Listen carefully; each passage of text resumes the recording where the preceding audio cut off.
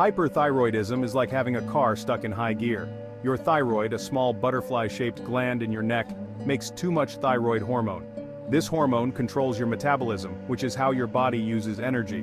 When your metabolism speeds up too much, it can cause many problems. You might feel tired all the time, even though your body is working overtime.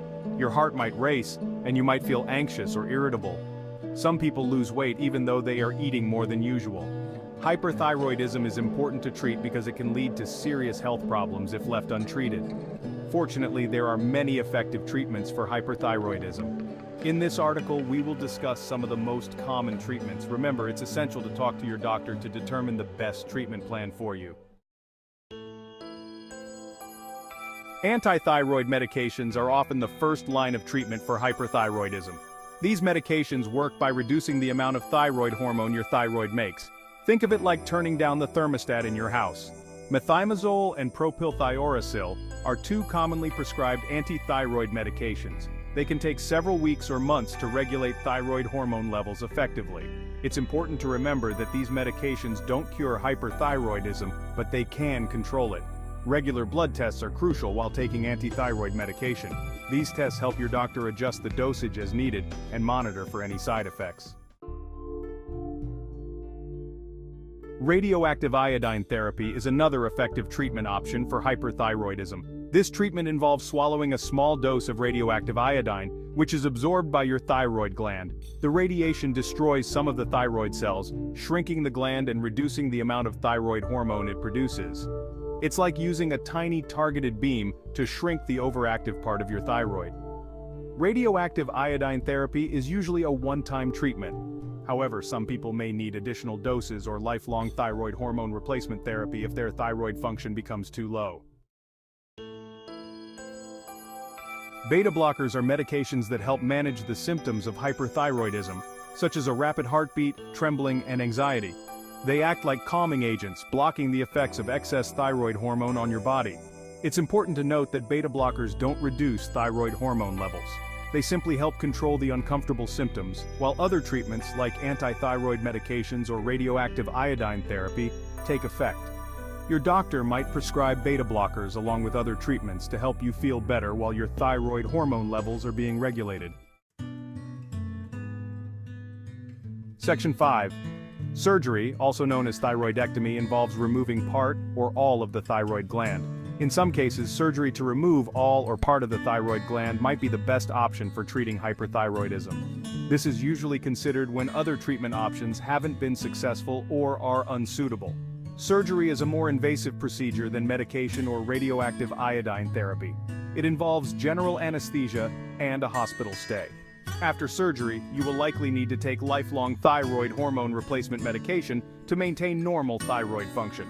Your doctor will discuss the risks and benefits of thyroidectomy with you if it's a possible treatment option.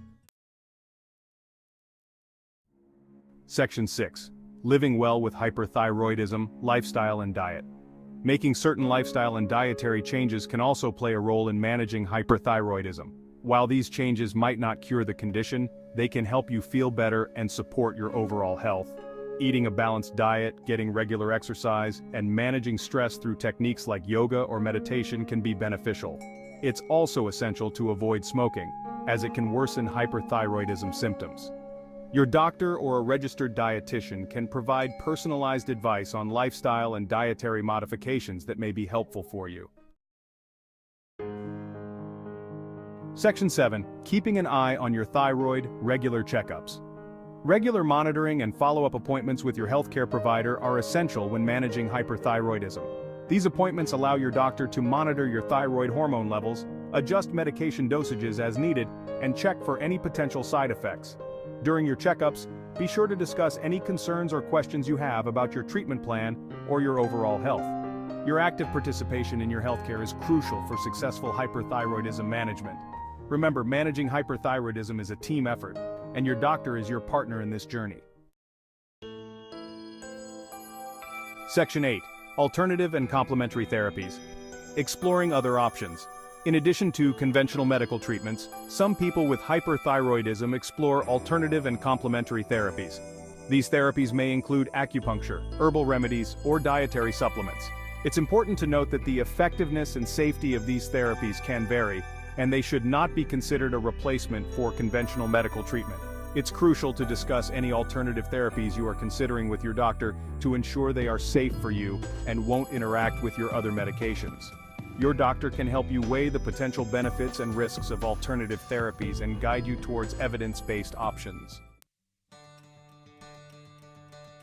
Section 9. Conclusion. Your thyroid health matters. Hyperthyroidism can significantly impact your health and well-being. It's a condition that requires careful management and a collaborative approach between you and your healthcare provider. Remember, you are not alone in this journey. With the right treatment and support, you can successfully manage your hyperthyroidism and live a full and active life. If you are experiencing any symptoms of hyperthyroidism, don't hesitate to seek professional medical advice. Early diagnosis and treatment are essential for preventing complications and maintaining optimal health. Your thyroid health matters, so take charge today and talk to your doctor.